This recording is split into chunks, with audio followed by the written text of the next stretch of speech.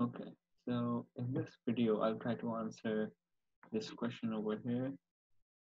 This is from the quiz 4, section 1, and it's about heat engine. It gives us a lot of statements and asks us to select any or all the true statements for a Carnot engine.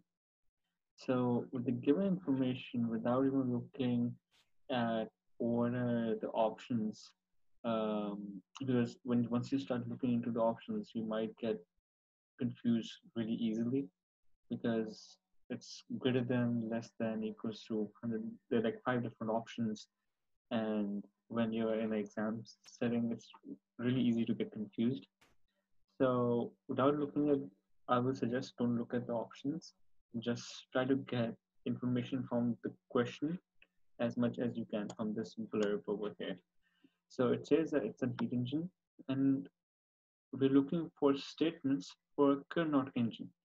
So a heat engine operates on a cycle, and a Carnot engine is a cycle. And what we know about anything that runs on a cycle is that the entropy change, the delta S system, is zero because it's on a complete cycle.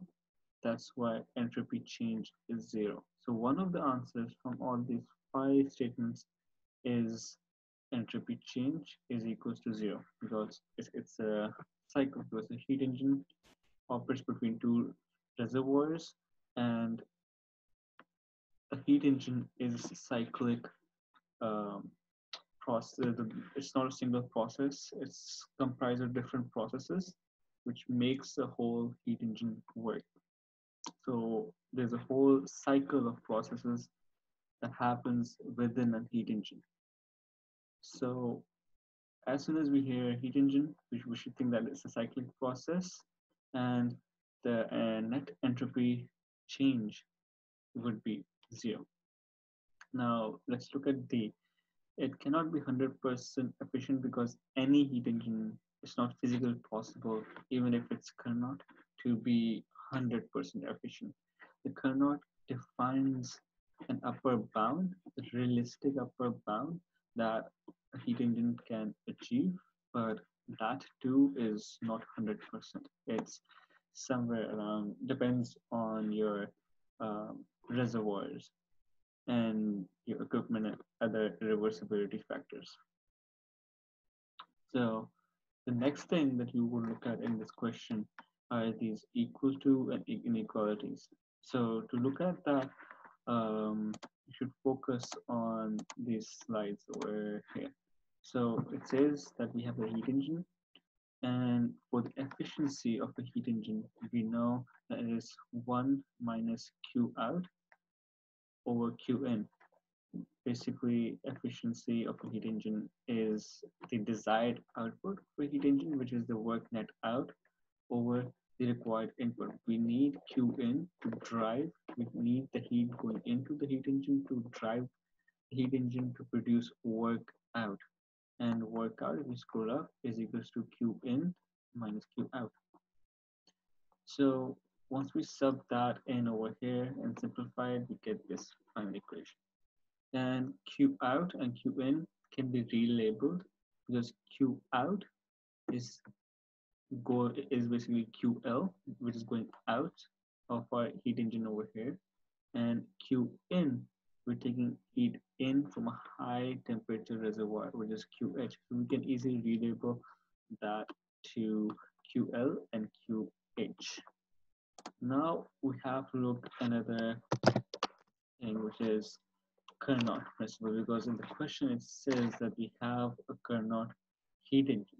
So what Carnot means is that the maximum possible efficiency that we can physically get out of a heat engine, which is that if the QH is equal to TH and QL is equals to TL.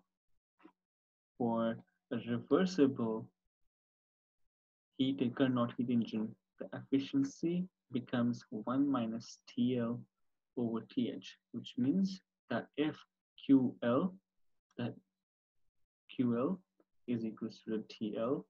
It's replaced with TL, and TH is replaced with QH over here. So our reversible efficiency is dependent on between the two reservoirs TH, TL and TH. So if we, the way I solved this question over here was that Q, because for a Carnot, QH would be TH and QC, which is QL, would be TC.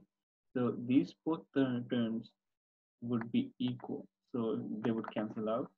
These two all would also cancel out. So like one would be equal to the other. So for example, TH and QH are both values 2, 2, they both cancel out. And we are left with a magnitude of 1 over here, and then the same thing would happen over here. These both quantities would be equal. So the answer is C and E for this particular question. I hope that helps. If you have any further questions, do let me know. I will stop